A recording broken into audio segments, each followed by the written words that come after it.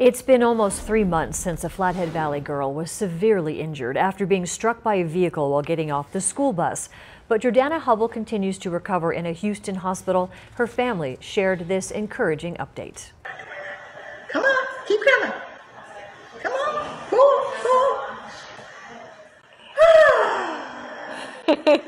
That was great. I am so proud of you, girl.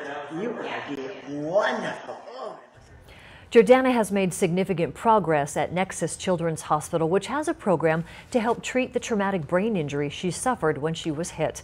Last week, doctors reported she was in a minimally conscious state, and her family says they're optimistic about her treatment at this facility, but they are stressing to us her condition remains critical.